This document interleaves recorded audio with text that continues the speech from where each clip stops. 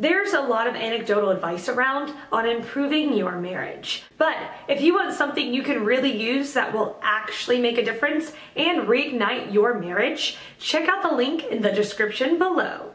The question, marriage. My wife thinks I'm boring and I think the same of her. What should we do? There's been research showing that if couples do exciting things together, it draws them closer and more deeply in love, but if they do pleasant things together, it doesn't.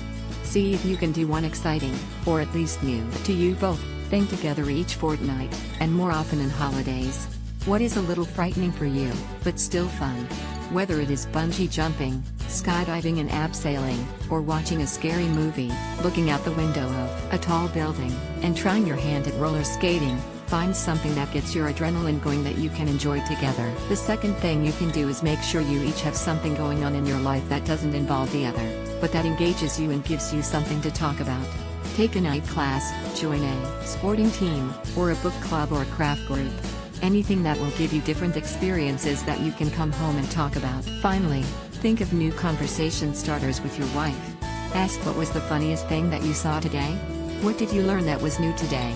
What would you do if you found $1,000 on the street? When is it morally permissible to kill? What was the best gift you were ever given as a child? What is your favorite memory involving your father? The answers may surprise you and lead to some very interesting conversations. Everyone has had rocky patches. The difference between it being a patch and a drop of a cliff is what you do now. Check the link in the description if you want a helping hand.